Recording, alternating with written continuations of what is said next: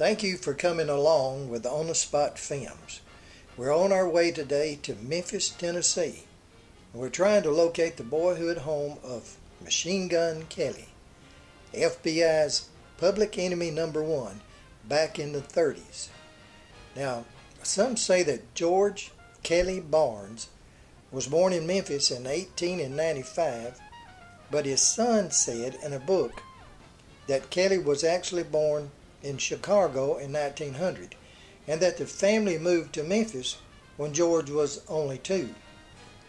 Unlike other noted gangsters of that area like John Dillinger and Pretty Boy Floyd, Bonnie and Clyde, they all grew up in poverty. However, George Kelly grew up in an upper middle class family in this upscale neighborhood, especially upscale back in 1920s. Now, his home here is located at 1992 Cowden Avenue, C-O-W-D-E-N. Now, George's daddy was an insurance executive and had a strained relationship with his son because his son became an embarrassment to the family for such stunts as selling bootleg whiskey from the trunk of his car while still in high school and being arrested by Memphis police and then having to depend on his daddy's connection to keep him out of jail. Now, George went to Idlewild Grammar School and went to Central High School in Memphis. George's mother, who was Elizabeth Kelly, was her maiden name. Kelly Barnes passed away just a few months before George graduated from Central. Now, some people believe that George took the name Kelly to protect his family's reputation from his illegal acts. Now, George did try college, but that didn't last very long. But fortunately, he did meet his future wife, Geneva Ramsey, the daughter of a Memphis businessman. Now, after marrying Geneva, George tried several jobs. He tried everything from driving a cab to selling insurance. Nothing seemed to work for George. So he returned back to his old ways that he had discovered while in high school, bootlegging. Geneva threatened to leave unless George gave up his bootlegging, and especially his unsavory characters that he associated with in that business. Now, she left him several times, but he would always talk her into coming back.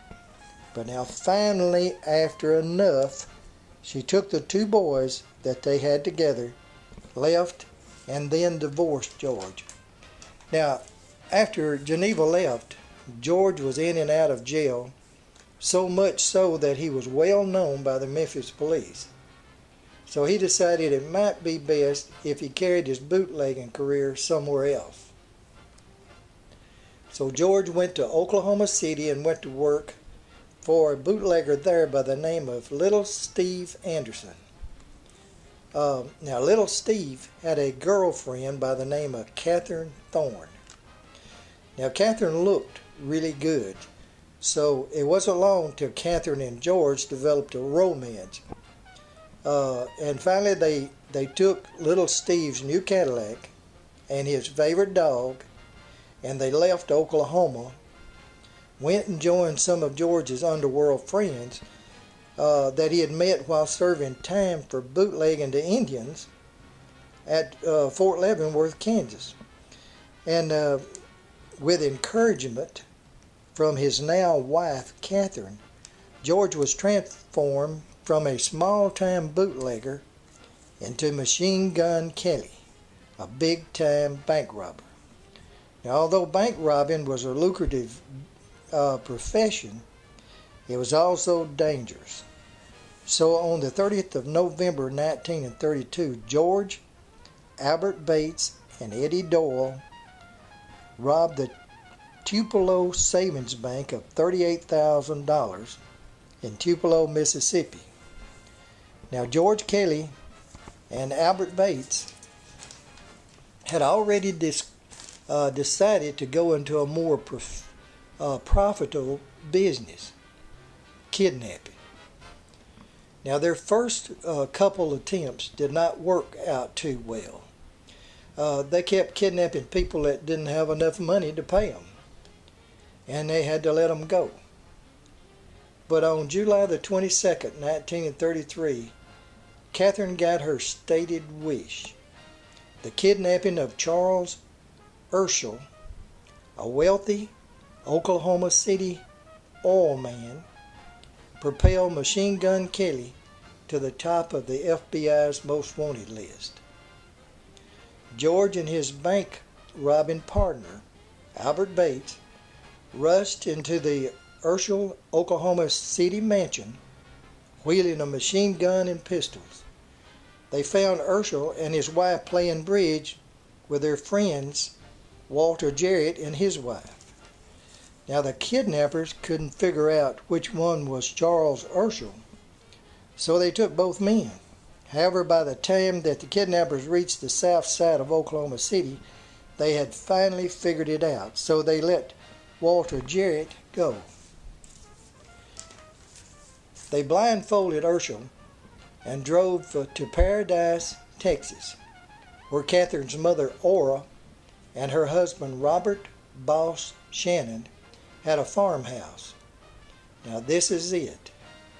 They helped Charles Urschel in the little extended room that you see there on the back. After 1 week, they had received the largest payoff ever, $200,000. And true to form for George Machine Gun Kelly, his prisoner was released unharmed. Unfortunately for the kidnappers, Urschel was extremely helpful to the FBI in locating the Shannon farm. So soon, Boss Shannon, Ora, and others were arrested and tried and sentenced to life in prison. Now, Catherine and George was still on the run for the next 2 months.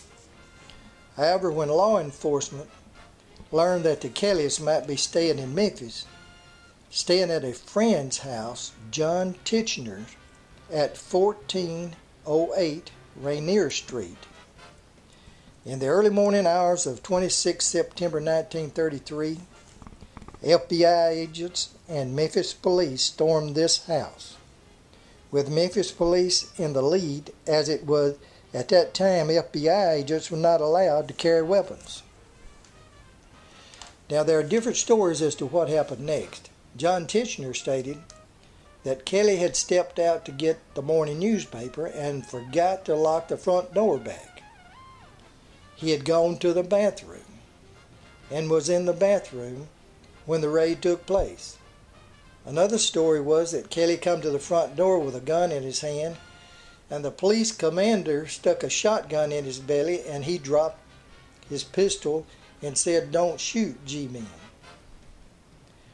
One story was that Catherine was passed out and Kelly was half asleep from the night's drinking. Now, this is George Kelly being taken from the Shelby County Jail in Memphis on his way to trial in Oklahoma City. In trial, Catherine, and everyone else too, tried to convince the court that George first forced her into a life of crime, and that she knew nothing whatsoever about the Urschel kidnapping, and certainly did not write the kidnapping ransom note. George and Catherine were both sentenced to life in prison. Now, she loved the notoriety, and she really expected that her looks and charm to win the day. But after 2 hours, they were found guilty. Now, George Machine Gun Kelly spent the rest of his life in federal prison as a model prisoner. And in 1951, he was transferred from Alcatraz, where he had been for the last 17 years, back to Fort Leavenworth. And on his birthday, on the 18th of July, 1954, George Machine Gun Kelly died of a massive heart attack. Now, here's a newspaper account of his body being taken off the train in Paradise, Texas. And this is Robert Boss Shannon at Kelly's funeral. It's believed that he actually paid for for his funeral. Now, Kelly is buried at the Cottondale Cemetery near Paradise in Cottondale, Texas. Now, his stepdaddy-in-law, Robert Boss, had received an early pardon for his Democratic connections thanks to President Franklin Roosevelt. And Catherine and her mother, Ora, were released in June of 1958, 4 years after George's death. Catherine was 54 years old when she was released. Now, it's been said that Catherine was convicted mostly on the evidence provided by a handwriting analysis expert hired by the U.S. District Attorney in Oklahoma, testifying she had written the ransom note. Now, Catherine was not allowed to hire her own expert. But after several years in the prison and hiring a new attorney, it was discovered that the FBI and U.S. District Office in Oklahoma had suppressed evidence in Catherine's case. 4 days, they said, before the Kellys were apprehended in Memphis. The FBI was trying to decide who all was involved in the kidnapping.